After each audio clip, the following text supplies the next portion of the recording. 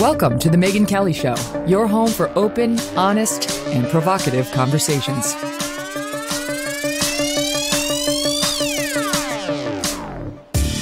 Hey everyone, I'm Megyn Kelly. Welcome to the Megyn Kelly Show and happy Friday.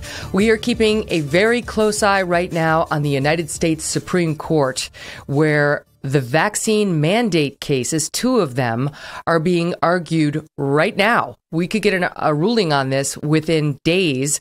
There's the Biden vaccine mandate. They used OSHA to effectuate, saying any employer that has more than 100 employees has to either require vaccinations or mandate testing and masking. That's under challenge. And then the separate vaccine mandate imposed by the federal government on healthcare workers, saying if you work in a hospital and it receives taxpayer dollars, you have no choice but to get a vaccine. All of that's being disputed right now. It's been pretty heated at times, and there's been a lot of nonsense thrown out by some of the justices on this subject. I think it was Sotomayor who suggested we've got 100,000 children right now in the hospital because of COVID. I mean, it's like getting her facts from Terry McAuliffe. Remember him down in Virginia when he was running for governor? And he just grossly overstated the numbers in the hospitals every other day. And then finally lost. In any event, you can't be kicked off the Supreme Court, really, so it's not going to happen. But she does have a lot of power, and we're going to get an update to you on how the vaccine mandates are looking. Do we think they're going to fare well, or do we think they're going to be struck down? I've got some thoughts, and we're going to be joined by Robert Barnes with some legal analysis in just a bit. First, however, I'm excited to be joined today by a special guest. Now, former Marine Lieutenant Colonel Stuart Scheller is here with us today, and he's going to talk to us for the first time about his experience in speaking out about the debacle in Afghanistan and about the fact that he is now officially the only person to be held responsible for that nightmare. Not a senior officer has been disciplined, has been fired, has been held to account for the way that was handled. Just now, again, former Marine Lieutenant Colonel Scheller, who had the nerve to speak out about it and say, this is wrong. Can I call you Stuart? Absolutely. It's a pleasure to have you here, Stuart. Thank you so much for being here. Thank you for your 17 years of service. And thank you for having the guts to speak out on something that has cost you a lot. I do want to say this. It strikes me that just yesterday was January 6th on Capitol Hill. We saw a prayer vigil. We saw moments of silence. We saw speeches by politicians, the vice president, the president, members of Congress. We have a congressional investigation underway into how it happened. We saw lawmakers invited to speak about how they were personally affected by this riot. What are the chances we're going to see anything close to that on the anniversary of the deaths of those 13 service members in August of 2022, right? Do you think a year from that debacle, we're going to see anything like that sort of reverence for a solemn event from these same players? No, Megan, and the point you're making is obviously we won't. We've lost thousands of service members over the last 20 years. But I think the reason you're having me on right now and the reason this conversation is so important is not only to remember those 13 service members that lost their lives, but hopefully we can have conversations that prevent putting service members in situations like that and hopefully prevent the next loss of life that is preventable. Right. It seems to me that the members of Congress and the administration are very quick to spend the day marking an occasion that makes Republicans look bad. But when it would be something that would hold them to account, that would remind people of their own malfeasance, I don't think we can expect anything like that. And I think it goes to the very point you've been making, which is who has been held accountable? Where is the administration's desire to hold someone accountable, not just for the death of those 13 service members, but for the entire debacle and the way it went down? So let's start at the beginning for you and just help us get to know you, since we've covered you a lot while you were in the brig for having the nerve to speak out. But this is my first chance getting to talk to you. How old were you when you joined the Marine Corps? 23. I joined after college. I graduated from the University of Cincinnati with an accounting degree. At the time, I thought I was going to go be an FBI agent, and I was working as an accountant, and that was in 2004.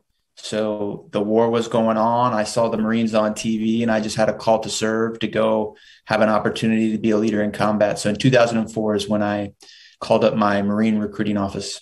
Wow. I always have even a greater respect for somebody who signs up to serve in the middle of a war, and in particular, one that wasn't going very well back then. So, I mean, it takes a lot of guts. It takes a lot of patriotism. Do you come from a military family? No, I don't. My grandfather did land in Normandy when he was 18. He was only like third generation American. He was a German American. And so they actually didn't trust him. And he was in like the third wave, and he ended up getting out. But he went into the federal service. He was a U.S. Marshal. I had an uncle that was in the FBI. And so they kind of pushed me towards being, serving my country. And that's why I got the accounting degree. I was following in his footsteps. But my father was an insurance salesman. I've got two brothers and a sister, and none of them are in the military. So I was really only the first one in a couple of generations that joined the military. Nobody that I knew was in the Marine Corps, but I pursued it because it seemed to me like a good challenge. And I was always an athlete, and I liked being a part of teams, and I loved America. I loved Americans, and it was something that I wanted to do to challenge myself. And how'd you become an officer? Well, I went into I didn't know the difference between enlisted and officers. That's how lost I was. I went into an enlisted recruiting station, said I wanted to be an officer, and I had to talk to them. And then they directed me to the officer recruiting station. But ultimately, I wanted the opportunity to lead. I was a soccer captain. I was all state in soccer. I was always a captain. And I just felt like I had leadership abilities. I was smart. I never had 4.0s, but I had like 3.5s, all through my academic career, school. As long as I put in the work, it came pretty easy to me. And I just wanted to have the opportunity to be a leader. So that's why I chose to become an officer. Okay. So you were deployed, as I understand it, both to Iraq and Afghanistan. How many times? I deployed to Ramadi, Iraq in 2007 for 7 months. And then I deployed to Afghanistan. It was a year deployment from June 10 to June 11. And then I've done 3 other deployments. So I did 2 MUs, that stands for Marine Expeditionary Unit. It's where a bunch of Marines get on ships and they sail across the ocean. So on one of those, I conducted an American evacuation in Lebanon in 2006 in the Israeli-Lebanese conflict. And then I ended up in Kuwait, and we actually sent some snipers up into Iraq in 2006. Got a couple snipers killed. It was very much a sniper fight then. And then I went on another Marine Expeditionary Unit deployment. That was a 10-month deployment in 2010. We did a lot of bilateral stuff. I was in Egypt when the president got put in prison and al-Sisi took over, and I had to evacuate out of there and did a bunch of bilateral training operations. And then I did a UDP. They put Marines in the Pacific and Okinawa to be part of the war plans if we were ever to go to war with North Korea. And so we were part of that planning. And then we went to Korea and a couple other places. So 5 total deployments is my deployment background. Meanwhile, you get married. You have a few children, right? How many kids? I have 3 boys, 11, 9, and 7. And I got married. I was dating her as a senior in college. We got married within 6 months of me being in the Marine Corps. So she was with me the whole time. Okay. And so you're trying to maintain a family life, and you're trying to serve your country, and you're going all over the place. And we get to the summer of 2021. And what were you doing at that point? So, I was in MARSOC from 19 to 20 for 1 year. And then I was an operations officer in 6th Marine Regiment for 1 year. And then I had just gone from my operations officer billet into a battalion commander billet. So I was at the School of Infantry, Advanced Infantry Training Battalion. And that's where they teach sniper school, squad leader school, all the advanced schools that infantrymen go through was in my battalion. And so I only had that job for about 6 weeks, which brought us to August 26th, where I made that first video. And where physically were you? Camp Lejeune, North Carolina. It's in Jacksonville. It's just above Wilmington, North Carolina. Yep. I'm sure I've been down there. Okay. So you decide to issue a post, and where did you, on social media, I think it was Facebook. Was that where you primarily were posting? I had 2 social media platforms. It was Facebook and LinkedIn. Most military officers don't have social media. In fact, I didn't have social media until 2018, but I had launched a business as a major. And because I had launched that business, I needed social media. And so I had a couple thousand followers on each platform. I think I had just enough to kind of light the fire when I ended up posting what I did. So yeah, it was Facebook and LinkedIn were the two platforms. Mm-hmm. And the first post was in August. And was it before or after the death of the 13 service personnel? It was the same day. So I was in my office. You got to understand it. I didn't just make that decision that day. I mean, this is something that had been building up. So I have a master's in military science. I specialized my thesis on foreign diplomacy. I've been thinking about how we could do this more effectively for a long time. Obviously, I have the experiences in the countries where I saw some things that we did that were highly ineffective. And then, in current day, I was watching the Afghanistan fallout real time on social media, on the news, and I was getting frustrated. And then my senior leaders were making messages that basically said, go to the therapist if you're struggling, but they weren't accepting accountability as far as I saw it. And so when the deaths happened, you got to also understand it was the Unit 1-8. It was my first unit. That was the unit I went to Ramadi with. My best friend got hit with the suicide vest. It was very personal for me. Also, when I was the operations officer, they were in my regiment. I'm the one that trained, manned, equipped them, and sent them out on deployment from what a higher headquarters does. Obviously, they do all the training themselves, but from a higher headquarters, I knew everybody in that unit. And so when it happened, I just got to a place where I knew without a doubt that no senior leaders were held accountable. And I knew, based on all my experiences, that this was very preventable. And so I just felt like no one else is going to address this. And I think a lot of American people don't understand the true fundamental problems that are plaguing the military. And I know you started the interview with January 6th and political, and I know there is some politicalization in the military, but the truth is the systemic problems go, through both parties. Yeah, the problems facing the military Dems and Republicans in the White House. Yes. And so I just want to make sure that we understand that people have been lionizing and saying thank you for so long because they want to be supportive, and we appreciate that. But because of the lack of criticism, it's just created these problems that nobody was addressing. So that led me to the day of the attack. I posted a video, and the takeaway from the video was, you abandoned Bagram Air Base. You didn't have to do that. You allowed the situation to deteriorate to a place where you were relying on the Taliban for security. And then there was an attack that was preventable that took the lives of service members. And I demand accountability for this. And that was the video I posted. Let's take a look at some of that. Here's soundbite 1, which is an excerpt from Stuart's video, August 26, 2021. I'm not saying we've got to be in Afghanistan forever, but I am saying, did any of you throw your rank on the table and say, hey, it's a bad idea to evacuate Bagram Airfield, the strategic air base, before we evacuate everyone? Did anyone do that? And when you didn't think to do that, did anyone raise their hand and say, we completely messed this up? And then just to add on, here's a little bit more. Same day, soundbite number 2, adding on. Stuart. I want to say this very strongly. I have been fighting for 17 years. I am willing to throw it all away to say to my senior leaders, I demand accountability. Wow.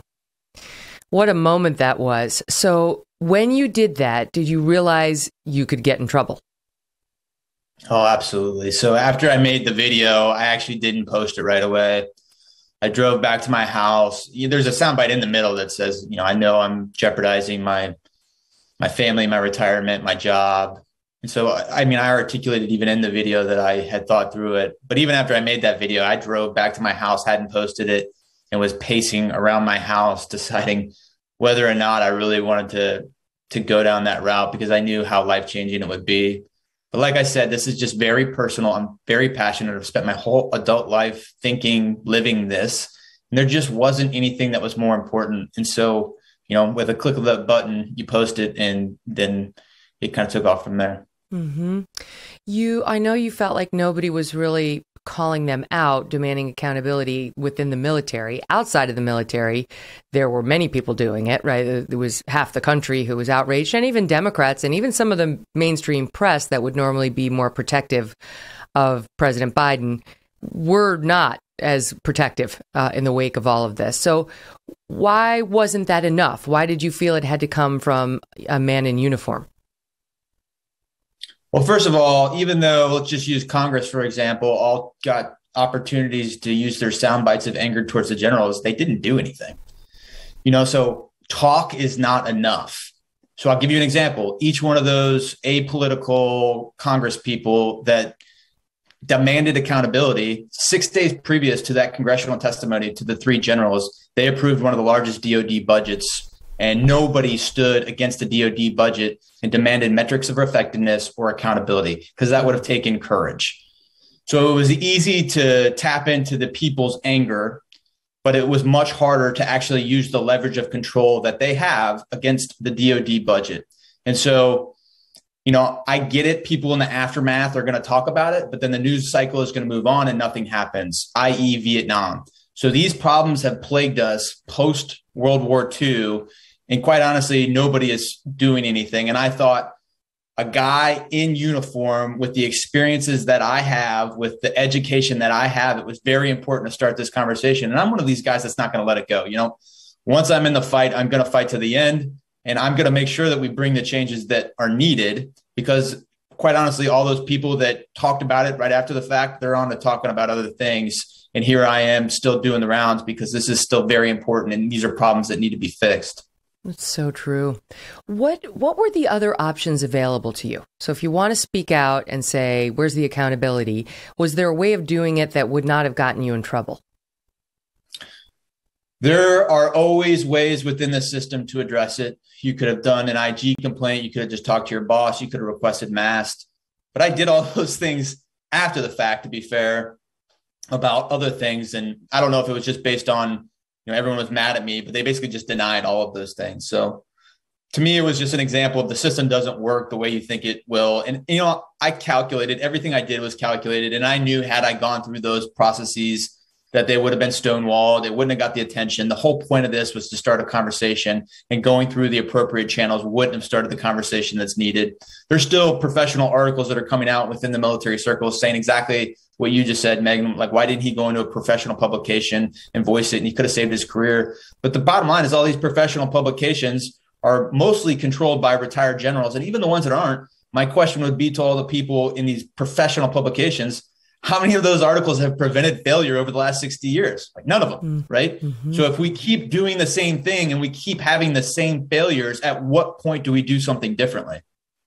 What about, I'm not in the military, but I know that obviously the whole thing requires people to follow orders, people to respect command. And so that's sort of what they seem to rely on. Like, you didn't follow orders to stop doing this. You were disrespectful of senior officers and so on. And that there's a reason, it's like the movie A Few Good Men, maybe you only get to follow the orders that, really mean something. And the smaller orders you can ignore. And of course, it's like, we follow orders or people die. Sorry to use a commercial movie as my also reference said point. You can't handle the truth. And so, I think it cuts both ways. But what about that? Like, the need to follow orders, the need not to break command. That's why the military would say we had to go so hard on him. I just fundamentally disagree. Now, I accepted accountability. So I'm not saying that I didn't break the rules. I did. And I should have been held accountable. But to say that we can't have this open conversation, to me, it doesn't make sense. If everyone agrees with what I say, but then remains quiet, the system might actually implode faster. If you actually care about the system and you agree with the content of my statements, you have a moral obligation to speak up, in my opinion. Yeah. Well, listen, it's fascinating to hear you say all this. We've debated this without you. We've had people coming on saying, no, we shouldn't have done it. And more than that, people who are saying, good for him. Someone needed to. And this was such an extraordinary circumstance where you had all the top generals, all, the Secretary of Defense and, all the players, Chairman of the Joint Chiefs coming out there and sort of uniformly telling us this was going well and that it was the right call and that they were handling it well. And it was like, gaslighting, to use an overused term. It really felt like gaslighting. No, it's not going well. And even before the 13 service members died, we all knew it wasn't going well. We knew when we saw those Afghan citizens trying to hold on to the wheel well of that jet as it took off. There's nothing about this that's going well. And yet there was no accountability. And here's the thing that's really still bothering Stuart. There still hasn't been. That's where he and I are going to pick it up when we come right back after this quick break. And we're also going to talk about what happened to him. What happened to him after he posted that video. How did the, you know what storm start raining down on him? Don't go away. We'll be right back. Black Rifle Coffee Company is a veteran-owned coffee company serving premium coffee to people who love America. They developed their explosive roast profiles with the same mission focus they learned as military members serving this great country. And they are committed to supporting veterans, law enforcement, and first responders. With every purchase you make, they will give back. Black Rifle Coffee imports high-quality coffee beans from Colombia and Brazil, and then they roast them 5 days a week at their facilities in Manchester, Tennessee and Salt Lake City, Utah. The best way to enjoy Black Rifle's freedom-filled coffee is by joining the Black Rifle Coffee Club. When you do that, your chosen brew is roasted, packaged, and shipped free to your door on your schedule. You never have to worry about running out. Not only do you save a trip to the store, but you also receive special discounted pricing on roasts, and you gain access to exclusive products, member-only content, partner discounts, and more.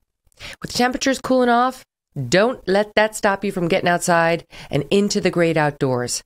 With signature roasts like Lava Panther medium roast, I like the medium roasts, which Black Rifle directly sourced farm to cup from a small farm in Guatemala.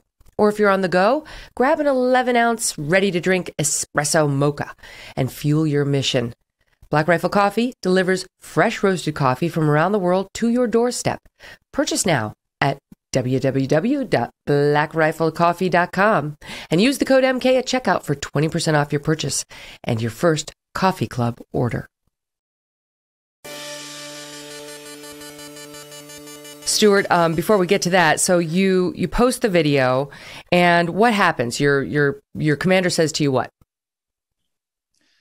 Yeah, good question. So I came in the next day, and my commander at first did exactly what I thought he would do. And he said, hey, go home, take a little time off. There's going to be an investigation, and then we'll reassess. And that was very fair. I thanked him. I went home, and then he called me back to work 2 hours later and just said, you're relieved. I don't know what changed. My assumption is that the general officers called him and just said, you got to get him out of there. But there was no investigation, and I was relieved. But still, I understood it. I anticipated it somewhat. So I walked away. I made a post that thanked the Marine Corps, and I understood what was happening. But then I got on my social media when I made that post thanking everybody, and I saw some old bosses had got on my public platform and made the statement, if Stuart Scheller was honorable, he would resign. And that's kind of where I diverged ways, because if they were willing to relieve me within 12 hours, no investigation, and then I had previous mentors publicly attacking me, not identifying that they were my previous boss or that they knew me, but just calling me out, I got to a place where I was like, I don't know if this organization cares about me as much as I care about them. And I knew what my future was. I could be moved up into Quantico and sit in a cubicle, and best case, maybe limp to retirement for another 3 years as a failure. And I decided I couldn't live my life like that. And I believed in what I was saying, and I believed in what I was doing. So I thought the only way through this is all the way. And so if they're going to attack me, I'm going to keep speaking truth. It may hurt, and we'll just let the chips fall. And that's where it became this series of escalating posts and events that ultimately culminated with me in jail. My gosh. And the putting you in jail, to me, was very clear to shut you up. I mean, they claimed you were a flight risk. It was like absurd. There was zero evidence of that, as a judge would later find in scolding them for their behavior toward you. But yeah, they wanted to shut you up. And as I understand it, the rhetoric in the videos, I think there were 4 in total, started to escalate a little. You felt definitely emotional at time. Most service personnel did. The guys who served in Afghanistan in particular went through a lot watching that withdrawal and the giving up of everything. I mean, we just walked away, and we did leave people behind. I interviewed Marcus Luttrell and his brother right in the midst of all of it. And, obviously he's sacrificed a lot, and he was talking about his feelings. You were not alone in your emotion about it. So I think you could be and should have been forgiven for some more incendiary rhetoric. However they used it against you, boy, oh boy, did they. Here is soundbite 3. The last part about committing violence, they decided to make your entire message unfairly, but take a listen. The post-war movement after Vietnam was pro-love, anti-war. And as I've contemplated on it, I think that's wrong. You definitely want pro-love, but it's not anti-war. It's pro-love from a position of strength. You have to have the ability to project violence for somebody that's throwing acid in a woman's face. You can have all the celebrities in the world come up with a video telling him to stop doing that, and guess what? That's not going to work. You need patriots that are going to go out there and commit violence when evil is not listening to reason. So they would later suggest, you were suggesting revolution. There was another quote about that, and that you wanted sort of an uprising, a revolution within the United States, violence against command, and so on. And you tell me whether that's what you meant. I mean, I never stated that I wanted a violent overthrow of the government. I don't feel like I ever even came close to that. In fact, some of my posts, I went on to clarify because people were saying that, Kelly, and I said, in one loud voice in a constitutional manner. I went on to quote the Declaration of Independence that says the power of the government comes from the people. And if the government no longer serves the interests of the people, it's the people's obligation to throw off that form of government. And people were calling me a violent extremist. And I was like, look how far we've come, guys. I'm quoting our foundational document, like quoting it. And you're calling me a violent extremist. Like, how is that possible? And so this whole process was really eye-opening for me. I did have a bunch of teachers in school tell me that violence was never the answer. I got into a lot of fights as a kid and I won about half of them. But I always was told the same thing. There's no time for violence. Violence is never the answer. And I wish some of those teachers were in Afghanistan teaching to see the depths of their misguided worldview. And you don't want to use violence, but you need to have strength so that you can prevent evil out there, because evil doesn't always just listen to your views that violence isn't the answer. So no one is seeking violence, but you need to have the capability to use it if evil isn't listening. Was the point that we needed to have some sort of residual force in Afghanistan? No, I don't think. I think where we got wrong over the last 20 years was fighting a counterinsurgency. I mean, we've celebrated the generals of the last 2 decades was counterinsurgency. And the secret to counterinsurgency is to not get involved in an insurgency in the first place. And so what happened is all our service members have won every single battle on the tactical level, but our senior leaders can't figure out how to achieve success on the operational through the strategic level. And part of that is their willingness to engage in these insurgencies or to think they can export democracy or a American view on another population that just doesn't see the world through the same lens.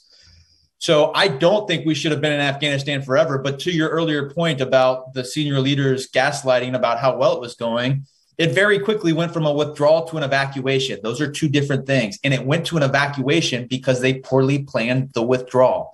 I don't think we should have had people in Afghanistan forever, but I think I deserve senior leaders that are competent and capable enough to plan a withdrawal absent of a PR headline to have everyone out by September 11th, if it means protecting our service members to get them out of there safely, because you had them over there fighting an insurgency for 20 years that obviously wasn't effective. Rob O'Neill came on the program and said something very similar. It was saying, obviously, for the listeners who don't know, the guy who shot bin Laden, former Navy SEAL. And he was making the same point that we have these leaders of the military would never denigrate the service personnel themselves. But the leaders, he said something similar to you, to the effect of they're very good at staying in power and they're very bad at winning wars. And I know one of your points was we need to fire more of these generals. We need to start firing leaders and understanding that those who manage to make it to the top now, maybe these great sort of diplomats or butt kissers, that's not necessarily who we want commanding troops. And it's one of the reasons why we're not winning wars anymore. 100%. There's a great book. It's called The Generals by Rick Scott. It outlines this exact problem. World War II, we were firing generals at the rapid rate. And since post-World War II, we just have gotten away from that. And exactly like you said, Megyn, our senior general officers are hardworking. They're intelligent, but they're conformist, and they know how to, navigate a career and not necessarily win a war. And we deserve better. So one of your biggest beefs was the fact that we gave up Bagram Air Base. And you want accountability for the person who made that decision, which obviously even the layperson here in America could see, boy, it's a problem that we don't control an airbase like that one anymore, as we see the Taliban take over what's left, and we were not in control, and we were begging them for permission to get in and out and to evacuate people, and we actually wound up leaving people behind. We would later claim, our administration would tell us everybody who wanted to get out did get out, and that wasn't true. But explain why Bagram Air Base and our abandonment of it made you so mad and was so consequential. I've been to Bagram Air Base. It's hard to even fathom, if you've never been there, how big and important and critical this was. You could have done that whole evacuation and maintained security and never had a problem.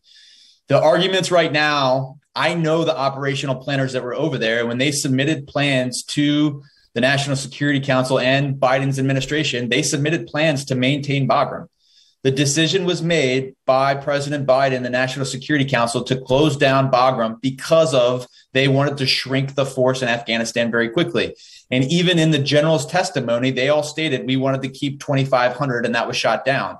And the reason that 2,500 was so significant is because they were saying, had they had that force number, they would have been able to maintain Bagram Air Base. But because that was shot down, they felt the best course of action was to shrink into Kabul airfield. But even with that plan, they still didn't fully appreciate the speed with which the Taliban could advance into Kabul. So my position is, once the generals, General McKenzie specifically, submitted the plan, it's his responsibility. Was CENTCOM commander. He was CENTCOM commander. He oversaw Afghanistan. That's right. He's the CENTCOM combatant commander, General Frank McKenzie. He's the one that, in my opinion, that's ultimately responsible. So when he recommended to the president that we should have 2,500 troops, there is a responsibility for the military advisor to get the boss to take his plan. But he can't control that, right? So he failed in, that soft diplomacy on figuring out how to get him to take his plan. So at that point, General McKenzie had a choice. He could have resigned, because if he thought, all right, here's the restraints on my plan, and I can't execute this out without a speedy advance by the Taliban and getting people killed, then he had a moral responsibility to resign, if that's what he thought. But he didn't do that. So he obviously thought, based on the restraints that he had, he could still pull off the plan. In my opinion, at that point, he is responsible. He is the military guy that's in charge of that plan, doing the withdrawal. He doesn't get to go back after the fact, which is what he did, and say, no, I told the president 2,500 and he didn't listen to me. Well, you didn't resign, did you, Frank? And you didn't get him to agree to your plan, did you, Frank? So guess what? You're responsible at this point.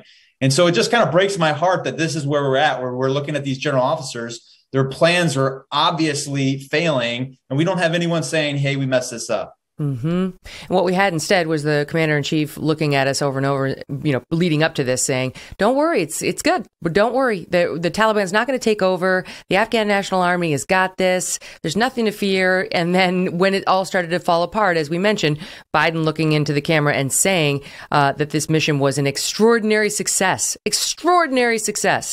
while you've got Afghan service members of our military who have served in Afghanistan in tears and calling suicide hotlines and wondering, what the hell was this for? Why did I go over there? Why did I lose my buddies? Why? Like one of the things you complained about was you were effectively told by leadership within the military, it was worth it. Go lean on your buddies and your families if you're feeling bad, but just trust us. It was worth it. And you were like, not good enough. Explain why. Absolutely. General Berger, the commandant of the Marine Corps, you can Google it. On 17 or 18 August, he released a white letter that has said exactly that. Hey, guys, I can see that you're upset, but your sacrifices were worth it. If you're struggling, go seek therapy. And I read that, and it rang so false. He didn't either understand or he just didn't care why service members were upset. They were upset because the plan fell apart, because it was a terrible plan. Like, anyone can see that. And so after Vietnam, the story told in the military today is that the generals had to fix the service. The generals had to clean up the draft class, the drug use, And they never went back and addressed the operational strategic failures in Vietnam. There was many mistakes that were made by general officers, and none of them were held accountable back then. And the same thing is happening now. They're focusing on tactical fixes to the problem when we've won every tactical battle. No one is addressing the breakdown at the operational and strategic level, which is the 4-star general level. And those people need to be held accountable. And to go back to the combatant commander, the CENTCOM commander, General McKenzie, I've been on a gag order for 4 months, so I haven't been able to fully articulate some of these points. Just 2 days ago, after I started doing the interviews, the White House came out and said that General McKenzie was going to be replaced this spring by another Army general. And the timing of it seems very coincidental to me that this guy is now racing to the exits, that I'm going out and pointing out to everyone that he should be held accountable. Do you think he's being pushed out? Because it just doesn't seem possible that Joe Biden would be blaming anyone other than himself for the outcome. But you tell me. Yeah, if I was Joe Biden, I would say the buck stops with me. If I was General McKenzie, I would say that the buck stops with me. If I was Lloyd Austin, I would say the buck stops with me. All three of those leaders could stand up and be a leader, and all three have shirked responsibility. Right now, it looks like General McKenzie is trying to run to the exit, enjoy his retirement, which is not something that I received. But I think before he goes, he undermines his whole career if he can't stand up and say, I messed this up. He'll get out with the full honorable discharge. He'll be, celebrated, and he will not be falling on his sword and taking responsibility for anything before he leaves. No one has. That's the thing that's so nuts. So you did get thrown in the brig for 9 days, and that really caused a national outcry. I mean, we're not used to seeing people thrown in jail because they exercise their First Amendment rights. And I realize there are restrictions because you're a military member, but that doesn't make you a criminal. It doesn't make you a criminal who belongs in prison. And then you effectively lost your position in the military. You were, as I understand it, there's one step below honorable discharge. That's like discharged with honor, and you got that. General under honorable, correct? It's the step down from honorable. But none of that's going to happen to McKenzie or to Milley or to Austin or to any of these guys. You're the only one who will have paid a price for the way Afghanistan's withdrawal went down, and really all you did was comment on it. That's correct. Does it make you angry? I've gone through a lot of emotions the last 4 months, Megyn, but ultimately anger doesn't serve us. So I got to move through it. Through this whole experience, made me stronger. And so, yes, obviously I wanted an honorable discharge. Obviously I would have liked to hit 20 years and gotten a retirement. But, everything that's happened to me, I believe happened for a reason. I believe that we as the people can make change. And so I'm going to keep moving forward. I'm not going to look back. And I think even if General McKenzie goes off into retirement and takes a board director job somewhere and gets his honorable, at the end of the day, he and I will see each other again and look eye to eye. And I feel like I'll be standing taller at that point. Yeah, honestly, you may have broken some rules, but you did not break any code of honor. That just seems so clear to me. And yet the Marine Corps appears to have.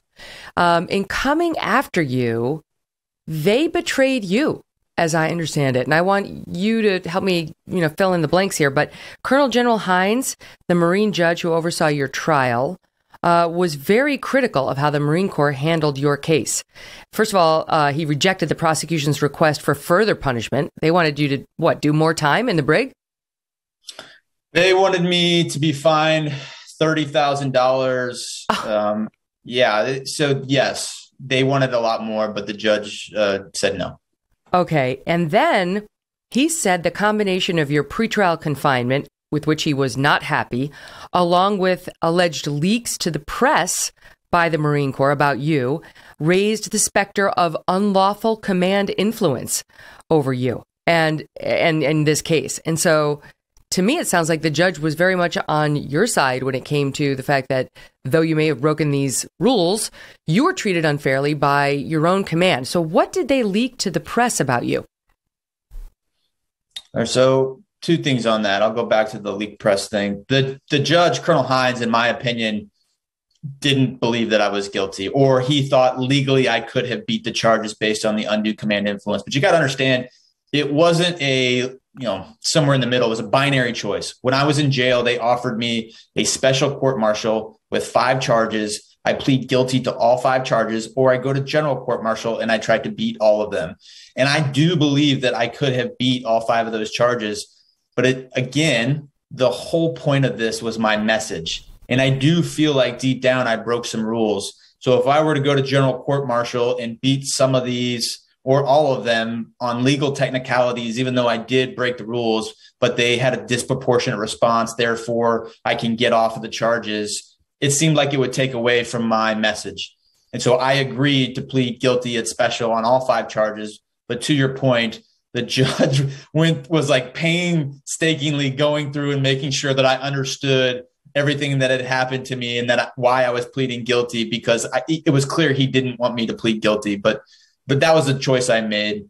The Marine Corps did, the week before my trial, leak my full command investigation to a publication. And in the investigation, they put my medical record. So I don't know if they selectively leaked pieces, but the publication stated they had my full investigation, which includes my medical records, which is obviously a huge deal. Wow. So I was very frustrated. And so the judge scolded them for that. And so then they did another investigation on my leaked investigation. And so then I asked for that investigation and they told me no. They're like, you can go through Freedom of Information Act to get that investigation. I was like, let me just get this straight. You created another investigation for how you improperly leaked the last investigation. It is completely about me, but I can't get it unless I go through Freedom of Information Act. And they're like, yeah. And I was like, yeah, did you do that? We need to do that.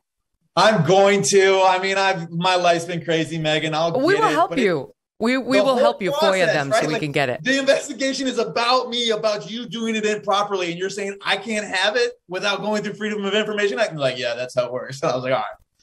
That's disgusting. And clearly the judge saw it. Colonel Glenn Hines saw it and to his credit, called it out, because otherwise the public not paying attention might be stuck with this. Well, he broke the rules. He pleaded guilty. He's held accountable. That's that. No, the Marine Corps turned on you. They turned. And obviously it was those who were in command, wanted to punish you, wanted to publicly humiliate you. They went outside the rules too. Only they all still have their commissions. They're going to retire with the full honorable discharge. They're going to get their pensions. You were 3 years short of yours. So there's again, even at that level, no accountability for wrongdoing by anyone. And that leaves Stuart, really just the one honorable man trying to fight this fight within this system. You're not alone, but the one who we know about and being wrongly punished for it. I want to talk about the other losses because I know they've been considerable, and I want to ask you about your parents who have been such good advocates on your behalf. We're going to do that when we come back right after this break. And don't forget, folks, you can find The Megyn Kelly Show live on SiriusXM Triumph Channel 111 every weekday at noon East. And the full video show and clips are available on our YouTube channel. Just go ahead and subscribe when you get there. YouTube.com/Megyn Kelly. If you prefer an audio podcast, subscribe there. Download on Apple, Spotify, Pandora, Stitcher, or wherever you get your podcasts. If you care to issue a comment on the Apple podcast comments thread, I read them all. And if you want to, while you're there, scroll down, you'll see our full archives, more than 230 shows, including some very powerful shows last August with Robert O'Neill and Marcus Luttrell and his brother Morgan on the botched Afghanistan withdrawal as it was happening. Ladies and gentlemen, the new year is upon us. That means a chance to make 2022 our best year ever. And with Genucel from Chamonix, you can look 5, 10, even 15 years younger. During the Genucel New Year's clearance event, save over 60% off of Genucel's most popular hand-picked package to take care of all your skincare needs. See yourself with those fine lines, forehead wrinkles, sagging jawline, even under-eye bags gone. Works for both women and men, safe for all skin types, and perfect for skin of any age. Chamonix promises results that will make you smile guaranteed, or you get 100% of your money back. Just go to lovegenucel.com/MK60 right now to save over 60% off their most popular package. Every order is automatically upgraded to free priority shipping, so don't wait. Go to lovegenucel.com/MK60. That's lovegenucel.com/MK60.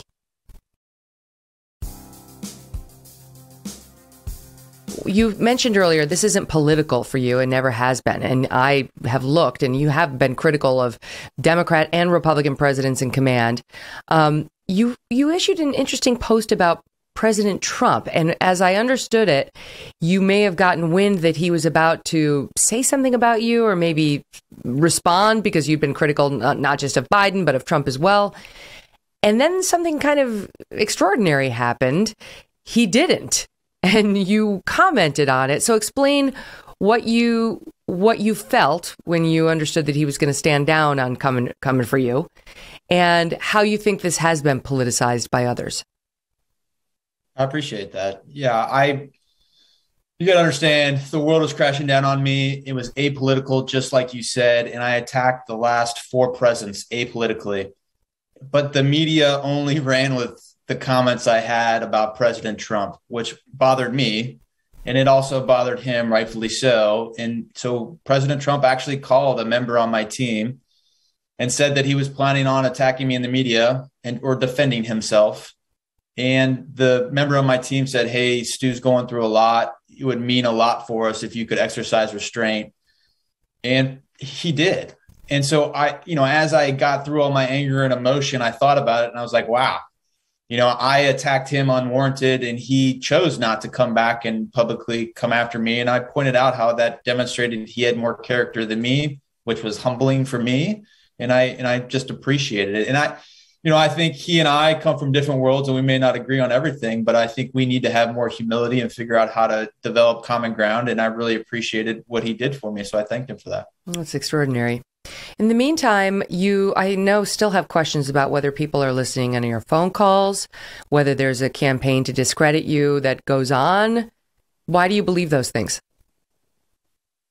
Because there are people sending me messages that are pretty crazy, and I've had them validated by the best of the best. And, their VPN burner numbers. I don't believe it's the government, even though that's everyone's assumptions. I believe there's, nefarious players out there. I don't understand what they gain. Quite honestly, I'm a pretty strong guy. You're not going to intimidate me if that's not clear by now. But there's things I can do to protect myself and my electronics that I just haven't done because I've never had to worry about it. And so, my life's changing and I just need to figure that stuff out. My goodness. It's crazy. It's crazy how everything gets politicized. It's like, who in their right mind would be attacking you? You've paid more than the price of your job and, your 20 years and the benefits you would have gotten had you stayed with the Marine Corps. I understand you've been pretty open about the fact that your marriage has fallen apart. Your wife has taken your sons, I guess, away for a bit just to try to spare them some of the bullying that they then received as a result of you speaking out. The family toll seems significant, Stuart.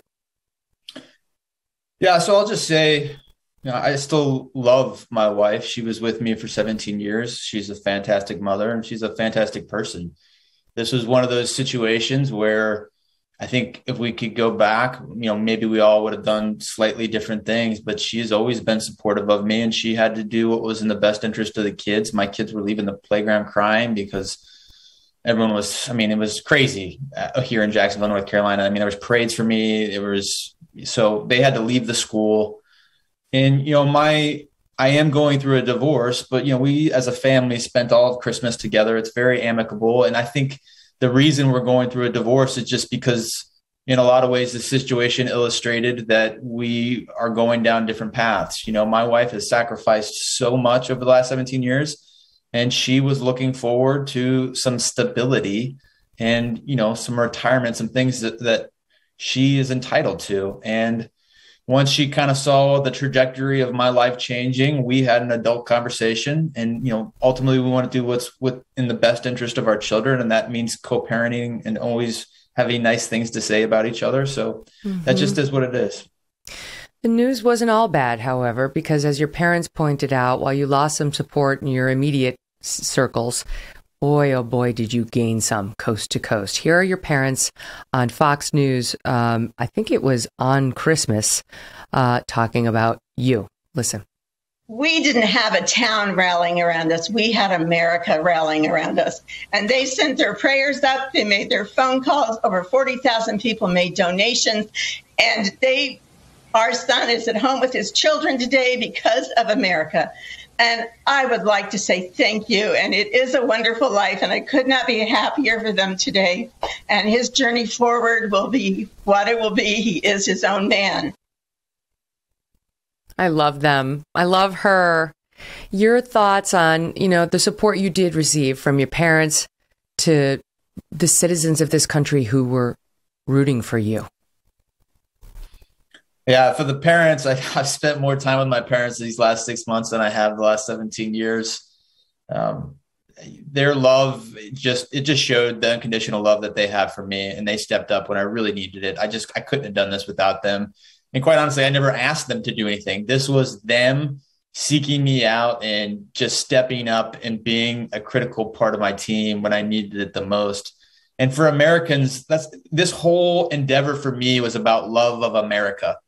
And to see 40,000 people donate to the Pipehitter Foundation. So shout out to them. Eddie and Andrea Gallagher helped me out a tremendous amount while I was in jail. But having people of all political parties, ethnicities, genders, it's just United States Americans supporting me.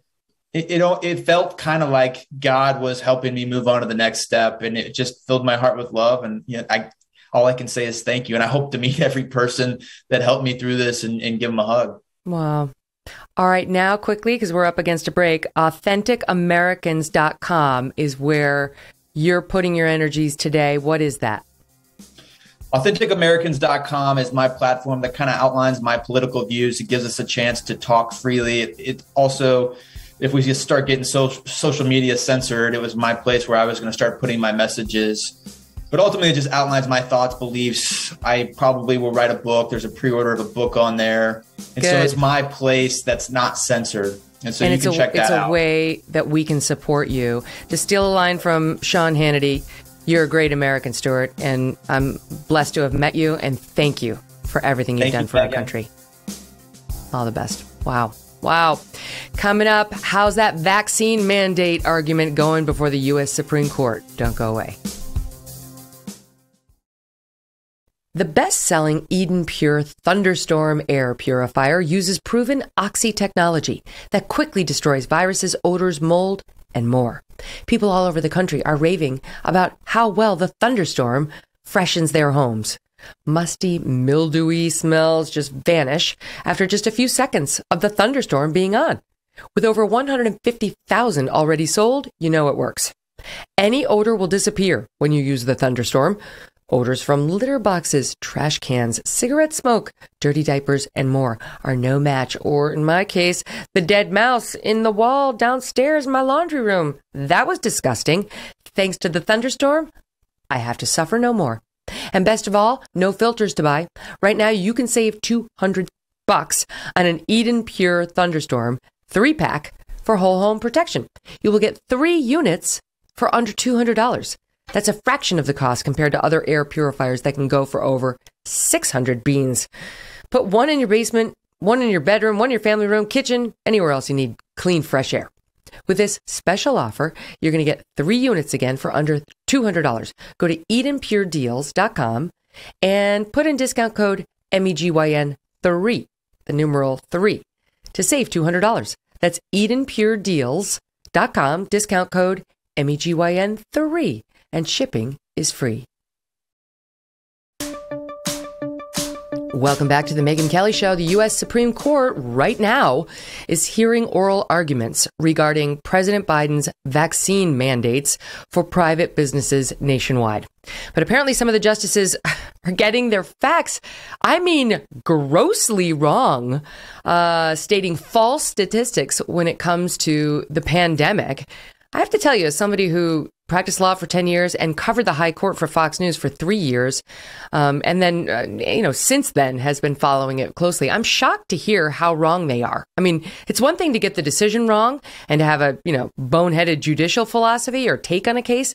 It's quite another to just be grossly misstating the facts. Joining me now to do the opposite of that is Robert Barnes. He's founding attorney of Barnes Law. He heard the proceedings this morning. They're actually ongoing. Great to see you, Robert. Thank you for being here. So I speak, of course, of Justice Sotomayor, who, I don't know what's going on. She forgot to take, her morning vitamins. Something's going on there, because what she's saying about the state of COVID, the hospitalizations, is Looney Tunes. And I'll just kick it off with soundbite number 13. Justice Sotomayor, we only have audio. They don't allow video in the Supreme Court. They allow audio on the big arguments. Listen to how she's describing the pandemic at this moment. Hospitals that are almost at full capacity with people severely ill on ventilators. We have over 100,000 children, which we've never had before, in serious condition, and many on ventilators. So saying it's a different variant just underscores the fact. No, we don't. Robert, hello, Justice Sotomayor. No, we don't. I'm just looking at Phil Kerpen. He's a great follow on Twitter and is an expert when it comes to these healthcare things. And he just tweeted out, this is absolutely astonishing. He said the current national pediatric COVID census numbers per HHS is 3,342 who are in the hospital. Most are incidental, meaning they're just there because they broke a leg and they test everybody. And if they happen to be positive, because there's a wave with Omicron, then they're positive. But to suggest 100,000 children are in serious condition in the hospitals, right? That's a lie. What is she saying? Yeah, she made up a lot of facts. Justice Breyer did as well. Justice Breyer said 750 million new cases took place. He got 750,000, somehow went up to 750 million. Oh my gosh. So you saw a lot of the effect of a lot of the censorship that's taken place in the social media space and the news media space is translated to judges thinking they know things they don't know, because that's not in the record. As was detailed by the Fifth Circuit when they initially granted the stay, there was actually very little evidence in the record to support the idea that vaccination would provide this complete protective umbrella against the spread of COVID. And in fact, they said it might work. They didn't know if it would work. They didn't know how it would work. So it's not in the record what these statements that they were making. Sotomayor was just making up claims to some degree. Justice Breyer, frankly, did the same. Justice Kagan was treating this as if any emergency justifies any departure from the Constitution. So it was a little frightening where they were going, but it was encouraging where the key three centrists appear to be going. Roberts, Barrett, and Kavanaugh appear to be leaning towards striking down the mandate. It's clear that Alito, Thomas, and Gorsuch are already there by the nature of their questions. So you got the three conservatives, we think, ready to strike down the mandates, the three liberals ready to uphold the mandates, and it comes down to the three center righties and how they're going to see this issue. But I will say, the Supreme Court's been very supportive of the state mandates. I mean, those challenges like raising, can the state mandate me to do this, that, or the other thing with respect to the vaccine, they have not been going the way of those who are anti-mandate, including at the U.S. Supreme Court. Yeah, no doubt. And I think it's been disappointing. The history of when the Supreme Court fails is when a so-called emergency is present or they defer to the executive branch too much. So you go back to the forced sterilizations in the Connie Buck case. The Supreme Court celebrated that decision as if it was a great decision. It went down as one of the most ignoble decisions in judicial history. Then with the same thing at Korematsu, where they allowed forced detention camps based on where somebody's grandfather was born. There's an unfortunate history of the Supreme Court being scared to get involved in emergencies. And that was the entire argument today by the feds. Their entire argument was scary, scary virus. If you don't do what we tell you, a whole bunch of people are going to die. So you better just stay back, stay out of it. And in fact, Justice Breyer kind of made that argument explicitly as to why a stay shouldn't be granted. So I think the sad thing is that 90% of the questions today had nothing to do with the law. It was about a policy debate taking place, yes. And many of the facts.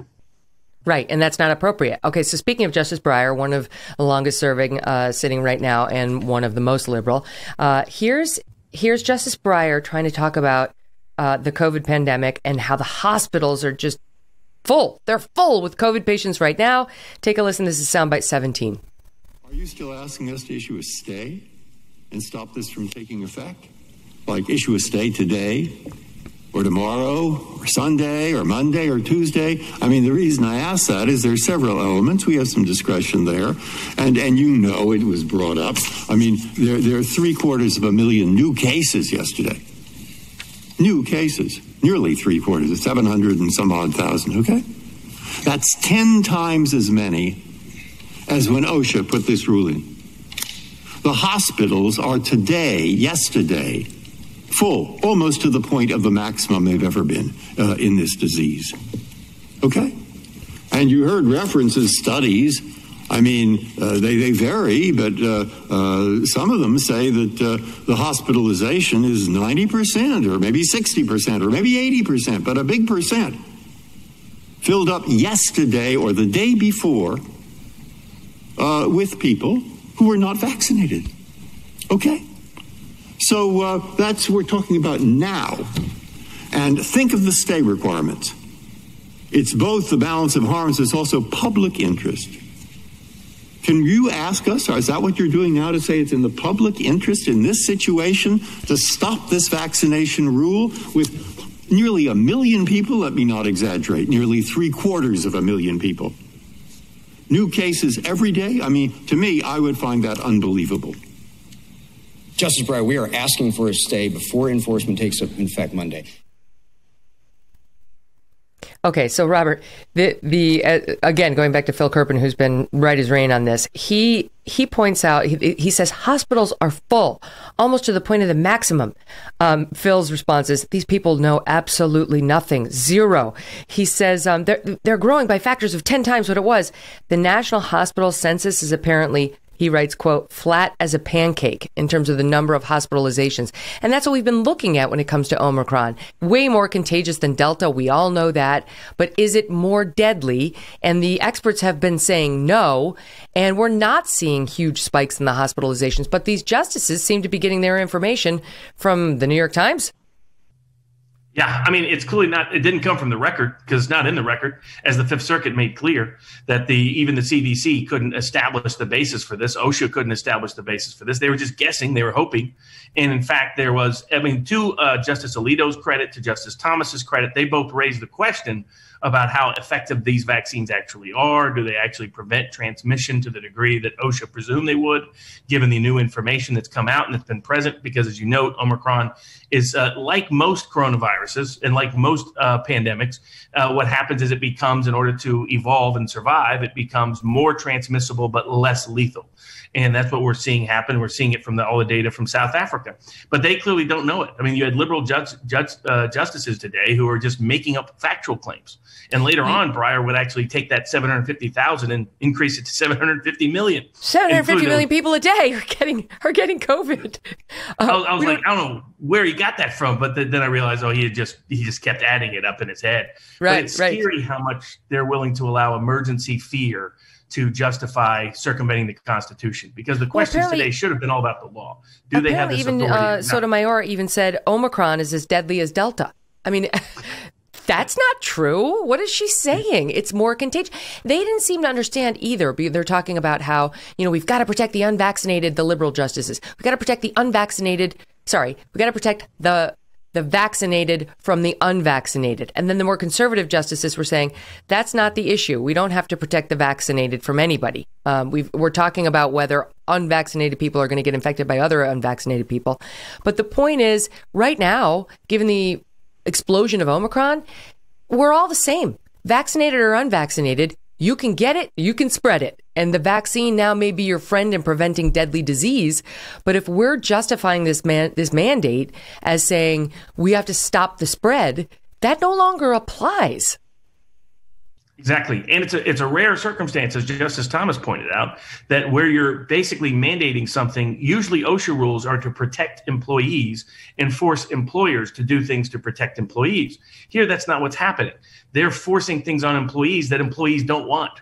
And as Justice Alito pointed out, that you're forcing the employee to take on a risk. He goes, even if the risk is small, there's at least some risk of an adverse event from this vaccine. And as he pointed out, that's historically unprecedented and unparalleled. And the government, the Solicitor General, could not identify any prior example where that had ever occurred before. Yeah, because Sorry, Alito seemed to be saying, well, give me a circumstance in which OSHA has passed some regulation that makes you, as opposed to just putting on a hard hat when you're on the assembly line, take the risk home with you. You've got to put something in your body that may indeed cause an injury. Exactly. It's like a permanent, he compared it to a wand, sort of a permanent effect, that a permanent hard hat that you have to wear all the way home, wear to the shower, wherever you go. And he's like, this has never been done before. So it's highly unusual to mandate something for an employee's benefit that the employee doesn't want. It's for the, in particular, OSHA said that they did this solely for the unvaccinated because they were operating under the assumption that being vaccinated works. The problem for them was that means you couldn't argue that the vaccinated needed the unvaccinated to get vaccinated, which is kind of where they're really going. But they can't admit that because that would be to admit the vaccine doesn't work like they say it does. Well, and that's where they got caught in factual traps today. Well, Robert, if we have 750 million people a day getting COVID, clearly the vaccines aren't working as intended. I wish somebody had said that to Justice Breyer. Okay, so let's back up because we kind of started right kind of at the, not the end, but maybe the penultimate chapter of this legal battle, which is the arguments. Let's back up to what they're really arguing about. This is the President Biden. I'm going to mandate every business in America that has 100 employees or more has to either require vaccines, issue a vaccine mandate, or require mandatory masking and testing, I think, once a week. And this would affect, I think it's 2 out of 3 American businesses. And then separately, there's a vaccine mandate saying is it any hospital that receives federal dollars? But all healthcare workers have to get the vaccine. Exactly. If you're within 6 degrees of separation of Medicare and Medicaid funding, you have to get the vaccine. Yeah, okay. That was that on top of it. And one of the things that even Justice Breyer noted was he was like, really, this should be for Congress to a certain degree. He was recognizing where Justice Roberts was coming from. Justice Roberts has long had a Commerce Clause concern about the expansion of the federal government, and he correlated it to the major questions doctrine, that if suddenly you're going to give Whoa. Stop saying Commerce Clause and major questions. Let's take it down to 101. So the vaccine mandates come out. They haven't yet been implemented. They're about to be January 10th. For all of the fanfare over Biden's announcement, he didn't actually do it. And then all these employers who I think kind of wanted to do it anyway were like, oh, we have to because of Joe Biden. But there are a lot of employers out there. I'm thinking about my pal Ben Shapiro over the Daily Wire, who was like, we're not doing this. And they immediately filed lawsuits saying this is unlawful. You, President Biden, don't have the authority to mandate this of us. And the argument was, normally if you're going to make a business do something like this, it has to be Congress that has the power via, they call it the commerce power. If an item touches interstate commerce, Congress can generally do it. But they're saying Congress didn't really issue this kind of authority to OSHA, which is an organization that regulates workplace safety. And if Congress did say, OSHA, you can regulate things like this, they needed to be a lot more specific than what they've done here. Does that basically encapsulate the argument? Yeah, exactly. Would Congress have the power to do it under the Commerce Clause in the first place? And even if they did, they needed to say so specifically and clearly in ways that is not by the very sort of generic provisions they're using, kind of ambiguous or cryptic language, because under their interpretation, they could issue almost any edict just by executive order. They could short circuit the entire Administrative Procedures Act, not do notice and comment, not recognize citizen petition process, not go through Congress, the legislative branch, not even allow it to be adjudicated because they'll claim there's no standing to contest it. And that would be a sort of a terrifying prospect that the executive branch, in the name of an emergency, could just declare anything they wanted, including to the degree of imposing something on a person's body and requiring they take medical treatment. So that's the core constitutional and legal issue at play. And it's bigger than the vaccines because it will impact executive power writ large and agency power in general. My gosh, I mean, I hesitate to think what OSHA could mandate us to do if they're allowed to do this. If it's like, well, anything in the name of workplace safety, as long as I can say it's an emergency and it's in our best interest. There was a good back and forth on this. Here first is Soundbite 14. It's Justice Amy Coney Barrett questioning those who are challenging the mandate. So I think she and they are aligned. But she's trying to say this OSHA rule, it's too broad and it should be more targeted for us to be able to uphold it. Take a listen to our most recently confirmed Supreme Court Justice. I think what you're saying is that even if there are some industries or some people who would face a great risk, and this might be necessary to address that risk. So in other words, if OSHA had adopted a more targeted rule, you might not be contesting that, or you would not be contesting that the problem here is its scope, and that there's no differentiation between the risk faced by unvaccinated 22-year-olds and unvaccinated 60-year-olds, or industries. You were just talking about landscapers and people who work primarily outdoors, those and workers who work in an inside environment all day long. So is that the distinction that you're making? Like, they're not disputing what Justice Kagan said, that, you know, this is a grave danger and that in some circumstances this rule might be necessary, but just the scope of it makes it different. That's right, Justice Barrett, but I just want to be very clear about this. Wherever that line is, this ETS is so far beyond that line. So what's the point there, Robert, that they haven't, this order, you know, that Biden got OSHA to issue is so sweeping, it makes no distinction between the fact that, you know, an unvaccinated 18-year-old has a lower risk than a fully vaccinated 50-year-old. I think based on their questions today and their prior rulings, both Roberts and Barrett would like to save and salvage vaccine mandates, but they're not comfortable with this method of doing so. So they're not comfortable with the Biden administration just writ large circumventing Congress, circumventing citizen petition process, circumventing all the rules, and just saying we can declare whatever we want. And sort of, as Roberts made clear, you're just picking, you know, one agency, then the next agency, then the next agency. All has this buried, hidden power. As Justice Alito pointed out, basically there's all these elephants in these mouse holes everywhere that federal agencies are claiming. And I think they're uncomfortable, both Roberts and Barrett are uncomfortable with that assertion of power, even though they feel that they want to protect some degree of vaccine mandates or emergency power. I think that's where they're sort of at the cusp of what to decide. Do we think Amy Coney Barrett is less conservative than we expected her to be? I was more of a skeptic of her when she was coming in because she had favorably cited the Jacobson decision in a lockdown-related case while she was on the Seventh Circuit. And so I was one of the few critics who said that she's not going to end up, she's going to be more like a Roberts than she's going to end up like an Alito or Thomas or a Gorsuch or Scalia. Even though she came in as the female Scalia, her background on the Seventh Circuit said she's more of what some people in the law would call a centrist. Center-right, I think, is appropriate, but tends to be an institutionalist. So not the biggest advocate for civil liberties, and at least in the Seventh Circuit. And I think we're seeing signs of that now in the Supreme Court, too. I have to say, so I covered the Supreme Court confirmation hearings for both Roberts and Alito, and many others, frankly. But Roberts and Alito, I was on the air every day for every single minute of the hearings and had studied everything. And on Roberts, I thought he was like born in a crib with a justice's role on. I mean, if you look back at his history, it was just perfection in terms of getting a Supreme Court seat, never mind Chief Justice. Yes, yes, yes. And he was extremely conservative in his prior rulings, and he was a Bush appointee. And I thought, you could ask for no better. Maybe the problem was he became Chief Justice, but he's been really wishy-washy and hasn't been at all, I think, the justice President Bush was hoping for. But Alito, he's a superstar. I mean, I've said to the audience before, I'm much more sort of with the Federalist Society when it comes to my own judicial approach. Alito, he doesn't get enough credit for how smart and strong he's been on this bench. No doubt. I mean, he's earned his reputation of Scalito, that they used to call him on the Third Circuit, because he's been a better advocate than even some conservatives thought he would be. He's ended up much more, same with Gorsuch for the most part, with one or two decisions exceptions. Yeah. They have been, particularly in this context, they've been very good. They have been warning about Jacobson. They've been warning about the misapplication of emergency power, that just because you have a pandemic doesn't mean you throw the Constitution out with it. And they asked very good questions today. Justice Thomas asked more questions than he normally does. Yeah. So I think all of that was a good indicator, as long as they can get Barrett, Roberts, Kavanaugh, or two of the three to go with them. So if they uphold the mandates, then they go forward. Then they kick in on January 10th, and all these employers have to start complying with them immediately. Yes, and I think you'll see a lot of EEOC complaints because a lot of employers are.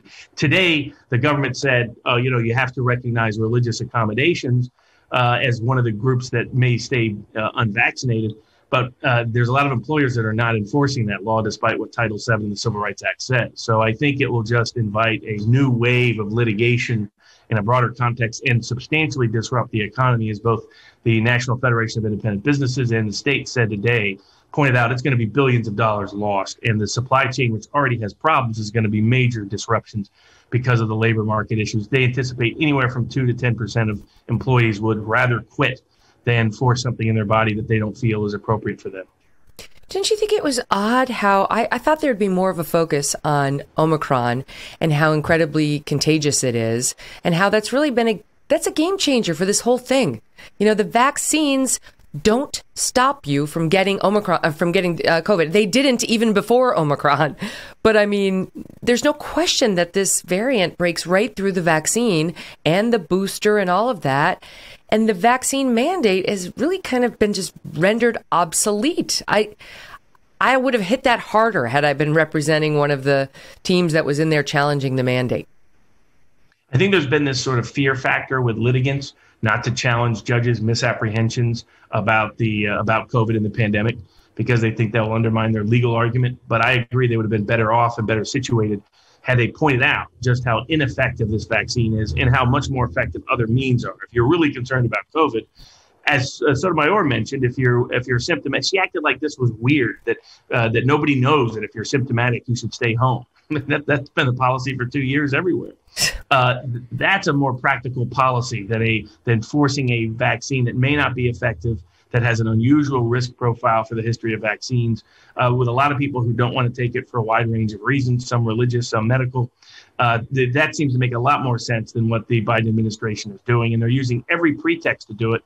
But I think they're also trying to establish the precedent that they can use these little loopholes, these little mouse holes, to put in every elephant they want, including probably environmental legislation, climate change emergency. That's probably, if this gets affirmed, that's what's coming next. Mm-hmm.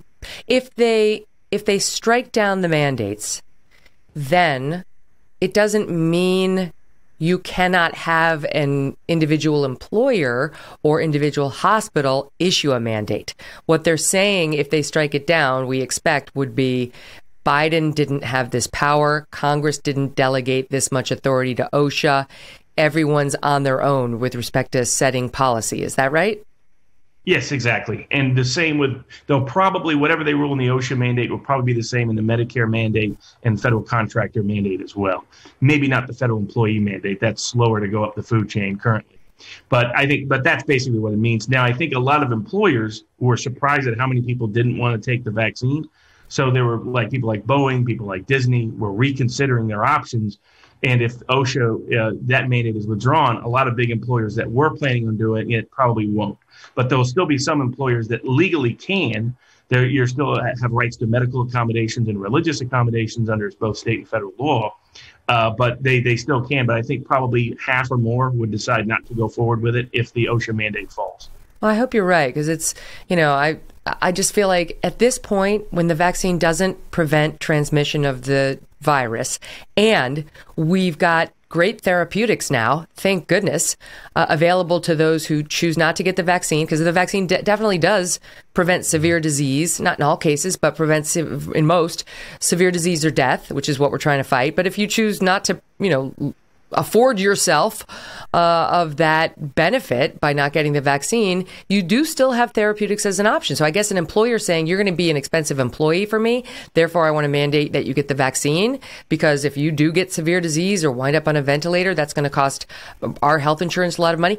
Now you got the therapeutics, so it's like the reasons behind these mandates are dwindling in strength and persuasiveness by the day. Let's hope the Supreme Court, and in particular Roberts and Coney Barrett and Kavanaugh, are cognizant of that in the same way the liberal justices seem to be cognizant of things outside the record, but maybe slightly more factual. Robert Barnes, it's a pleasure. Absolutely. All right. Next up, we're going to be joined by one mom who's fighting back over masks. And wait until you hear what her school district did to her when her mask fell slightly below her nose. We've lost our minds, and she's fighting back. I am joined now by Shannon Joy. Shannon's a mother of 3 who lives in upstate New York.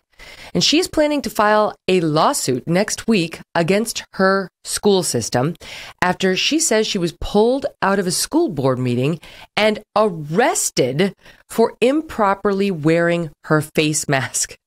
Shannon, thank you so much for being here. Hello, Megyn. Thank you so much for having me. I'm such a big fan of your work, so it's super exciting to be on with you. Oh, that's nice. Thank you. I know we have a lot in common because you're from upstate New York, around the Rochester area, I gather. Yeah. And I was raised first 10 years in Syracuse and the rest in Albany and back and forth as it happened after that. And you also, I think, do you have a radio show? I do. I have a daily radio show on iHeart, on the terrestrial radio station, WHAM 1180 here in Rochester, and also on podcasts. So that's amazing. Yeah, I've been doing that for about a decade. Okay. So obviously you are a person of sense. Right. And that truly was on display when you went to the school board meeting. So before we show the tape and let the audience see and hear what happened, just set it up for us. You're like the rest of us. You're going through the pandemic. And what is the school doing? Like, you're showing up at the school board meetings. Was that normal for you? Were you like a school board activist all your whole life? I call myself an accidental activist, which I think a lot of people have become in the past 2 years since March of 2020. And I began attending school board meetings shortly after they opened them up to the public. And it was because I was very concerned about what was happening within our schools, a whole host of reasons: critical race theory, the masking, the distancing, the sex ed curriculum coming down the pike. And so in Monroe County, not just in my school district, there were many parents organizing. They were attending school board meetings. They were speaking out in public comment. And the testimony of these parents was absolutely heartbreaking. The relationship between the board and the parents of these students concerned about what is happening in their school was deteriorating, I think, over the past 5 or 6 months. And so that led to this particular school board meeting. Not only was I a taxpayer, I was also a parent in the Fairport School District, and also I had a large media platform. So I think in some ways I was a triple threat. They did not like that we were speaking out. They did not like that we were dissenting. They did not like that we were organizing. And we believe, the lawsuit that we're filing on Wednesday, we're very confident about this lawsuit. We are filing it federally. If we need to take this to the Supreme Court, we will do so. But we are very confident that we can prove that the school board, the superintendent, and other actors within our school system conspired potentially with the private security company and outside political organizations linked to BLM to set up the conditions at that meeting that led to my arrest. And so we believe it was malicious. And we are very confident when we move into discovery, we can depose these individuals and have them testify under oath. We're going to shine a light on this entire system, and we're going to stand up for parents across the country who have been bullied, school boards who have used the police to suppress their voices and to intimidate them into silence, which is what we believe they tried to do on that day. It's crazy because in any other world, the audience might be sitting here saying, nah, no, the school board wouldn't use police to silence parents. But now we know at the very highest levels of our government, we've had a White House coordinate with an attorney general to accept that these parents speaking out at these meetings may be domestic terrorists and may be the subject of FBI investigations. It's like, and who pushed them to do that? School boards. So there's no question these school boards don't like dissent. They don't like objections to critical race theory, to masking, to vaccines, to, like you point out, this weird, I hate to call it sex ed. It's not sex ed. It's like kink that they're trying to force on our young kids. It's weird stuff that it has no place in the schoolroom. Okay, so you show up at the meeting and you're there doing your part as a mom, listening. And we're going to show the first video where someone's irritated that the mask is not... They can see nostril, I guess. I don't watch and listen to our audience at home. Vice President, I make a move for a recess for 15 minutes. Why? Because some people are still refusing to wear masks, unfortunately. What? Nobody is. We have places to be, Mary, okay, and other things to do. You can't just stop a meeting. Can I get a second for that motion? This is unbelievable. This is not leadership. You ask us to be respectful of you, and you can't respect the taxpayers and citizens Mary Can't take it to Caitlin's something else. emails. Mary Caitlin writes emails. This is silly. You could have prevented it by being a grown-up and doing what you're supposed to do. I've got my mask on. It's 95 degrees out. Mary is uptight. Mary's like, we've got to adjourn the meeting. And by the way, she says people weren't wearing the masks. But what is your side of that? Well, the interesting part about this case, we have an enormous amount of documentary footage. So not only did, when they called the recess, I got this sinking feeling that they were going to arrest potentially me. And why? Why would you have thought that at that point? This particular meeting was very different than previous meetings. The board had worked with an outside organization called Black in the Burbs, which is a suburban version of BLM. And they brought in about 25 activists, all with red shirts. When I came into that meeting, there were probably 6 or 7 cameras on me from the second I walked into that room. So everyone sensed that something was very different about this meeting. And when they called that recess, my mask was over my face. We have 10 minutes of video that shows I was sitting very quietly as a member of the press. I wasn't supposed to be speaking. The mask was over my nose the entire time. The only time it came underneath my nose was when I took it down to put a piece of gum in my mouth.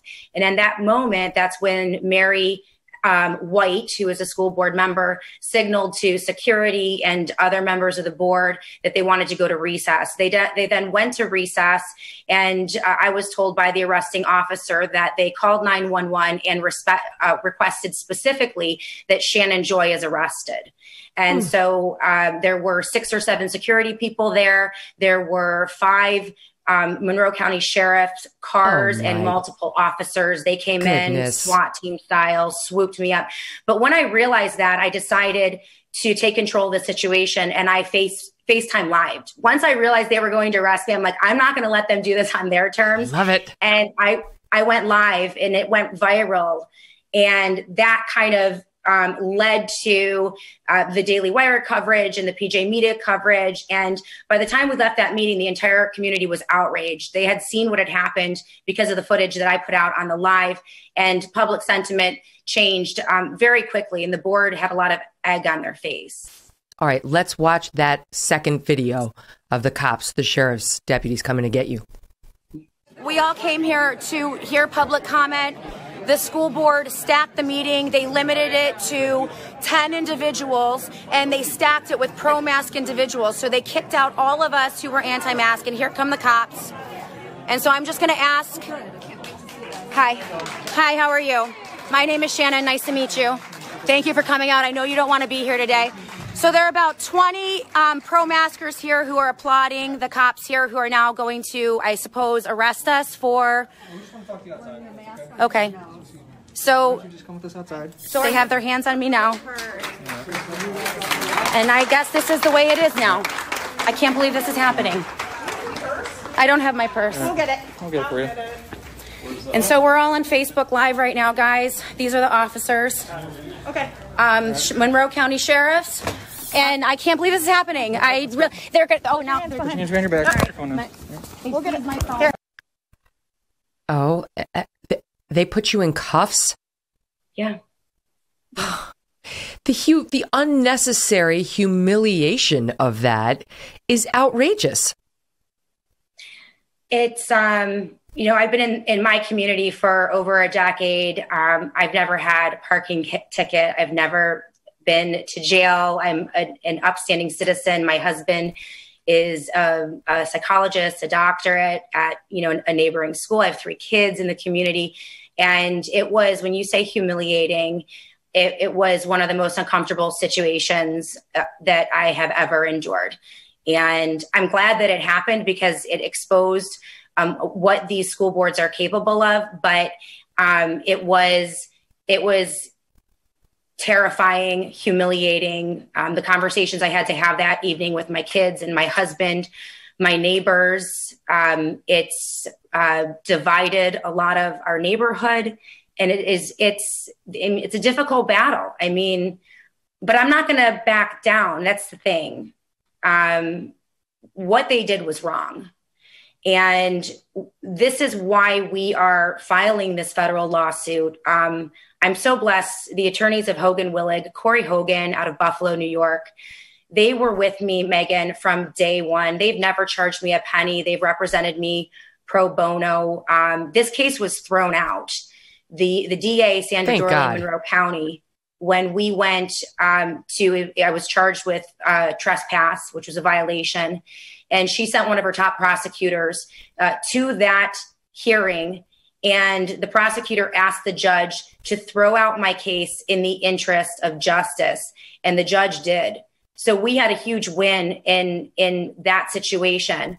But Corey Hogan and my attorneys at Hogan Willig, we want to use this. We are so confident that we have a rock solid case and that we can win this. We want to fight for every parent in the United States of America. There have been arrests on the basis of trespass at school board meetings in Florida, California, Texas, and across the country. And we want to answer that question, and we want to do it with a lot of sunlight and a lot of transparency. And that's what we're willing to do. It's going to take about a year as we move through this process, but we're not going to back down.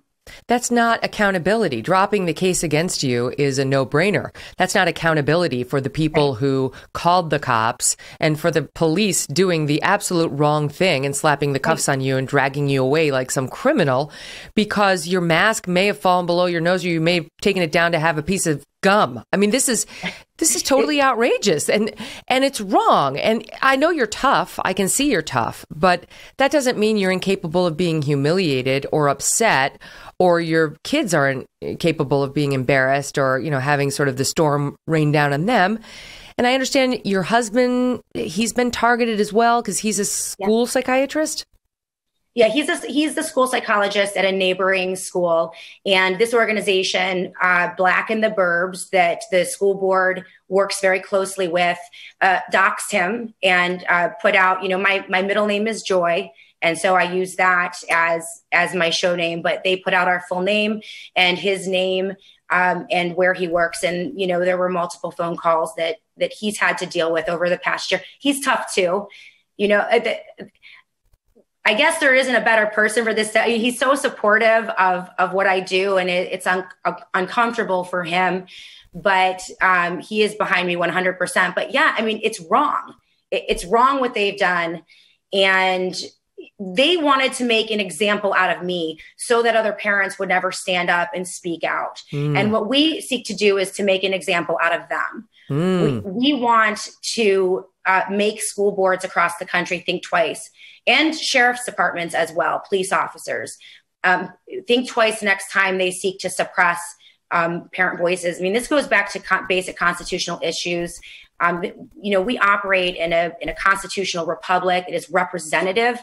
And in order for them to obtain consent of the governed, you have to have the ability to speak out and to dissent at these public meetings. Of course. And it's chilled if you got to worry about the cops dragging you away in cuffs. All right, a few questions for you, quick. Did you stop going to the school board meetings after that? Did the others? No, absolutely not. They kicked me off of school grounds. They sent me a letter telling me that I could not attend my son's volleyball games or go to school board meetings. And we called their bluff very quickly, sent them a letter. And absolutely, the next school board meeting I was at, I spoke and I addressed them. And we informed them that we will be litigating, organizing, and activating to bring light to the entire issue. So absolutely, Good. I've been at every school board meeting since. Good. I like that. Why is Black in the Burbs an antagonist in this? I have the same question in New York City. I have a good friend whose children didn't go to school the entire year. I mean, they didn't have school open in New York City for the vast majority of last year. So she and her husband, lifelong Democrats, went to an Open the Schools rally. Please open the schools. We want our children to be in school. And they got called white supremacists. And I'm like, wait, how did it become a racial issue? And I have the same question for you. The meetings, I would say the two hottest issues at these meetings, not just in Monroe County, but in New York City and across the country, have been the masking and the critical race theory. And the BLM organizations and their subsidiaries that pop up in the suburbs are fully committed to the implementation of culturally responsive learning, critical race theory, anti-racist curriculum, whatever you want to call it, because there's a lot of money involved with that. It is essentially blowing up the entire curriculum in the country and replacing it with cultural Marxism that is focused mainly on equity, and they're using the race issue in order to get that into the schools. Well, that leads me to my next question, though. Sorry to interrupt you, but I have a couple things I want to hit before we have to let you go. I know you said you think this larger thing when it comes to masks also has to do with other considerations besides, COVID protocols and not spreading the deadly disease. You said it has to do with CARES Act funding. So explain that. I like this theory. I hadn't kicked this one around as much prior to today. So talk us through that. A few months ago, the Associated Press released and then subsequently took down a few weeks later, but we have the documentation, a breakdown of the amount of CARES Act money. So this was the emergency federal money that was distributed to public and private education systems across the country, private schools, public schools.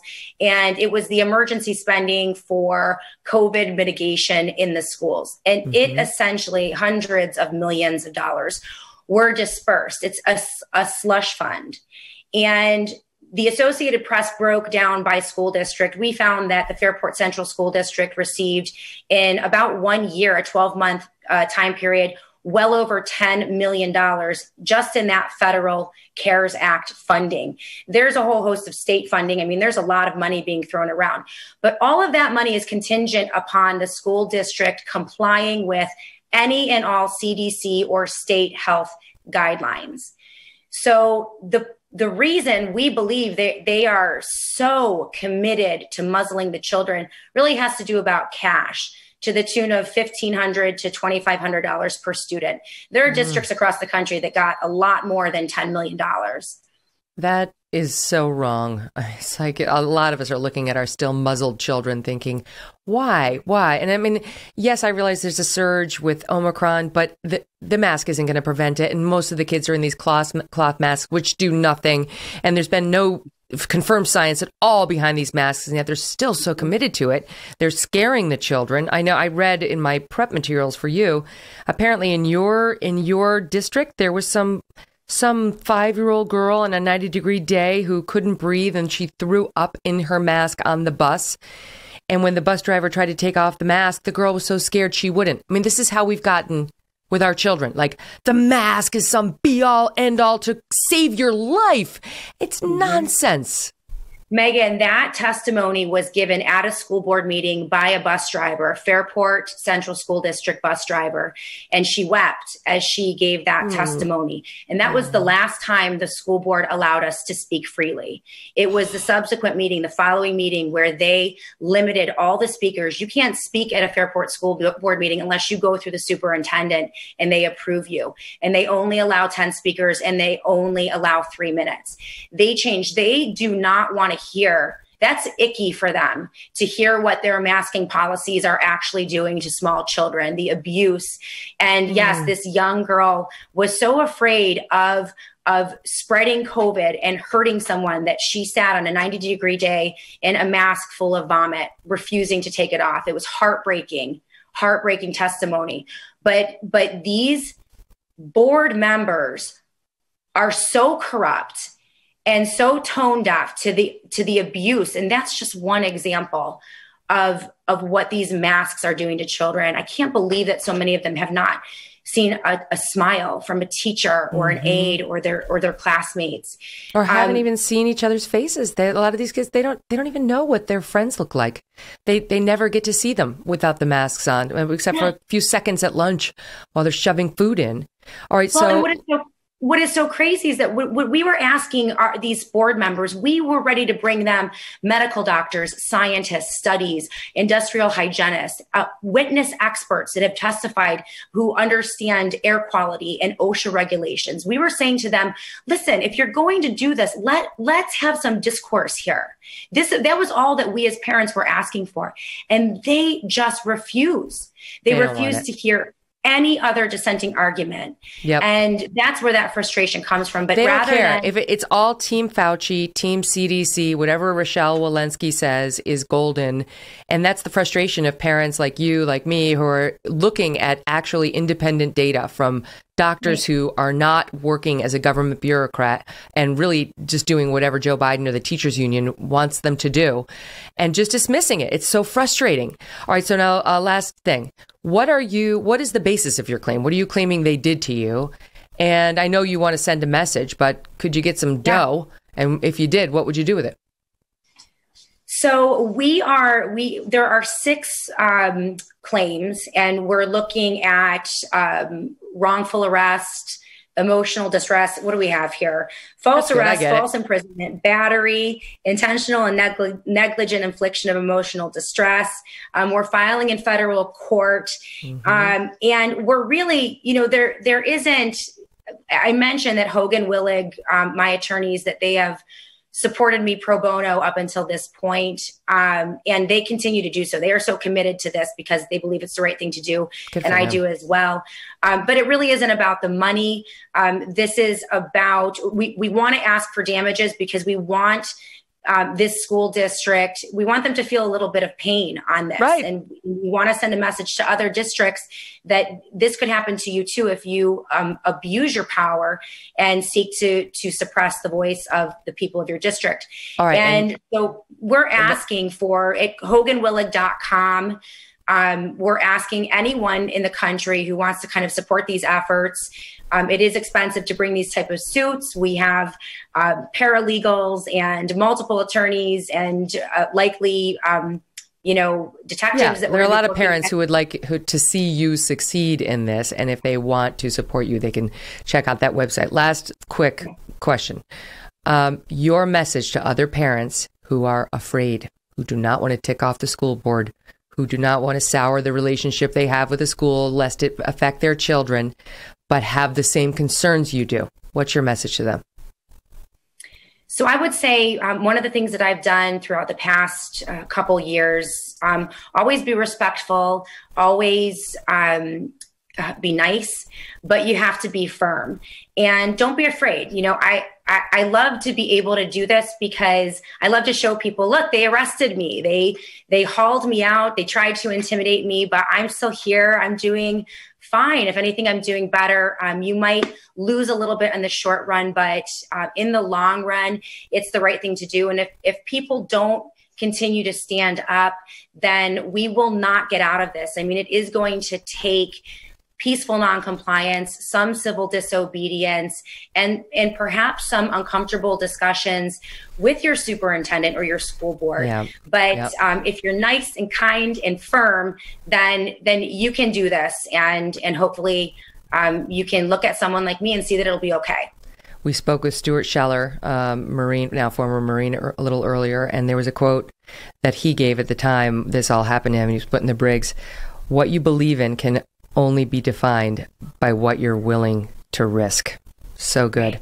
Shannon, thank you so much. We'll continue to follow it. We appreciate you being here. Megyn, thank you for having me. I so appreciate it. All the best. Thanks for joining us today, everybody. Don't forget, Monday, we've got Matt Taibbi here with us. You're not going to want to miss that. In the meantime, download the show on Apple, Pandora, Spotify, and Stitcher. Go to youtube.com/Megyn Kelly for the visual. Thanks for listening and have a great weekend.